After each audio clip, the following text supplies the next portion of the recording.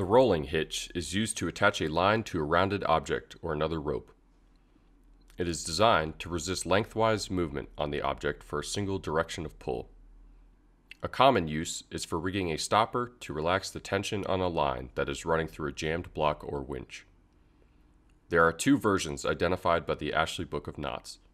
The first version is for securing a line to a rounded object. The second version is for securing a line to another rope. This version is said to be more secure and is less likely to slip. Let's begin tying version 1. Remember, this version is used for securing a line to a rounded object. You will notice this knot is very similar to a clove hitch. First, pass the bitter end around the object.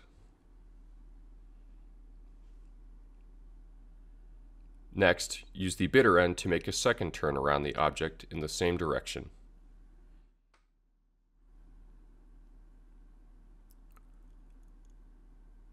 Then, pass the bitter end across and over the object, creating an X pattern.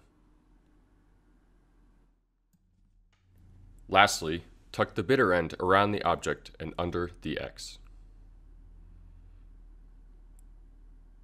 Tighten the knot, then try pulling on the standing part to see if the knot holds.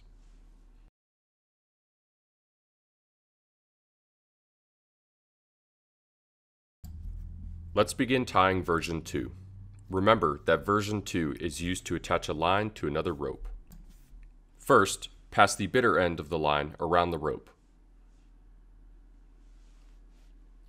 Pass the bitter end over the rope, creating an X pattern.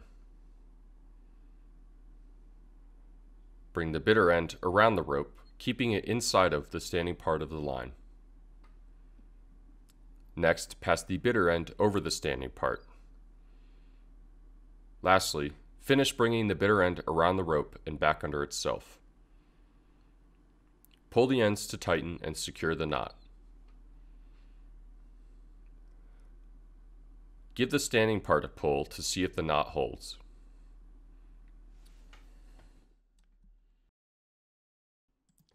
For more knot videos, be sure to visit our page here on YouTube or visit NEMO, Northeast Maritime Online, for more maritime training content.